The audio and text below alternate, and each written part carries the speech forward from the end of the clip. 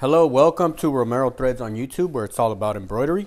In today's video, I am going to embroider on the sleeve of this Carhartt jacket. So as you can see, very tough double layer, okay, Carhartt.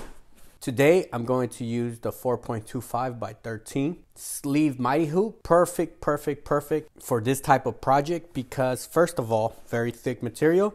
Second, we're going kind of pretty deep in the sleeve. All right, so we want to make sure we maintain a strong base just so we don't get any shifting in our embroidery. So here I have the freestyle station, and just real quick, just so I could show you, this station here, it's adjustable, so it works with a lot of your other hoops. Okay, so you could kind of mix and match hoops all the way up to a 13-inch. So it's perfect for this one here. All right, so you just kind of line it up here. All right, once you got this, you're ready to go. All right, so all I'm gonna do is cut my cutaway so it could fit here.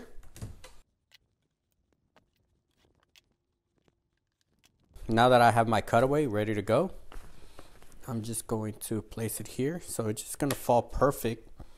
All right, it falls perfectly in.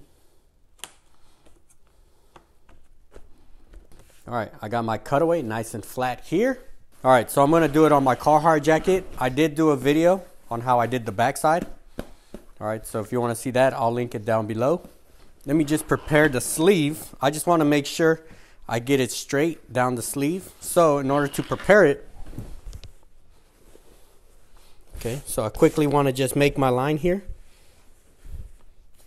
All right, we wanna use the sleeve here, the natural crease.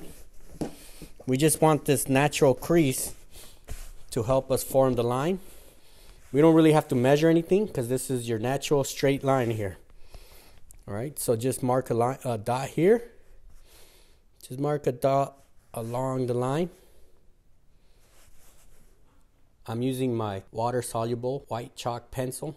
Okay, so all this stuff comes off very easily. All right, so I made my lines here.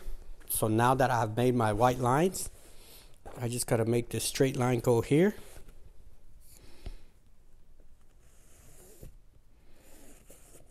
So I use this straight line as a guide. Kind of help me guide to get a straight line down here. So I want to put the jacket here. Since it's so heavy, you don't want it to hang.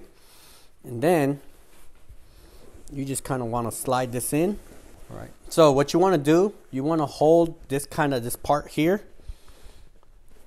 All right, because that's where you're going to center it. So this hard seam, this is our center line, and you just want to pull it, okay, from the sleeve and then flatten it out. We have it nice and flat. I know I have it centered here. Okay. All right, once we're good, just place it down. All right, and then just flatten it out a bit. All right, looks like we're good here. All right, so you could just double check. All right, now, I don't know if you could see how straight this line is. All right, but I can confirm that my line is straight.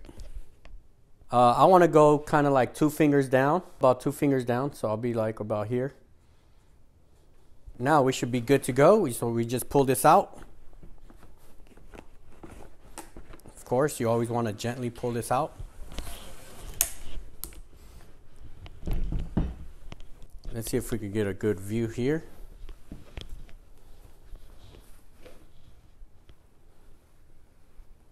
All right, so this is a perfect view. Okay, perfect view right here. Okay, so my hoop is perfectly, okay. Really, you can make a design, right? You could go pretty deep on your design because you do have ample space for your embroidery machine to go in. Okay, so space-wise, we do have a good amount of space so your machine could fit. So as you can see, right, your arm could fit pretty good of your embroidery machine. All right, so let's see. All right, just trying to give you some good views. So let's take it to the machine and let's start our embroidery. All right, so we are now here at the machine. Okay, so we want to carefully place it. Okay, so it should easily slide in. All right, you want to hear those double clicks? Now it's very easy for something to get jammed here on the back side. All right, so here on the back side, it's very easy for something to get jammed. So just kind of be aware and kind of put it in slowly. So now we have it hooped up on the embroidery machine, ready to go. But of course, the first thing we're going to do is trace it. All right, it looks like we are good to go. All right, yeah, there's nothing else to do but to push start. Let's go ahead, let's push start.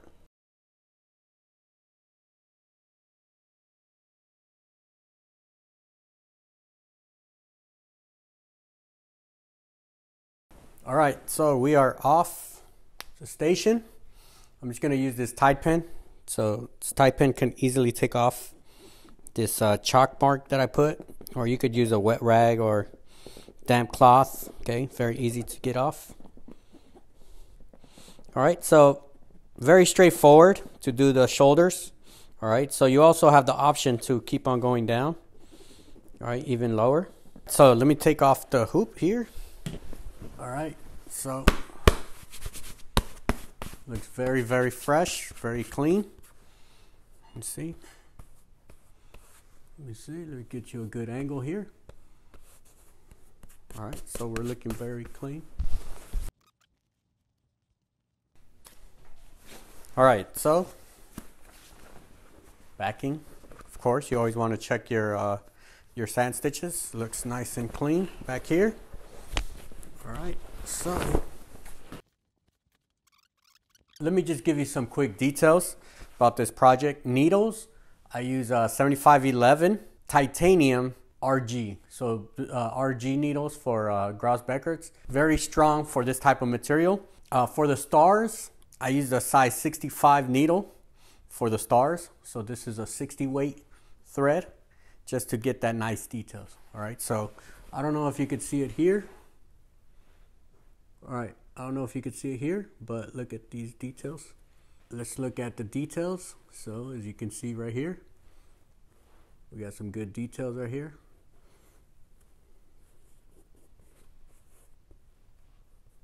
Any questions that you have, make sure you leave them down in the comments, and I'll see you on the next one. Peace out.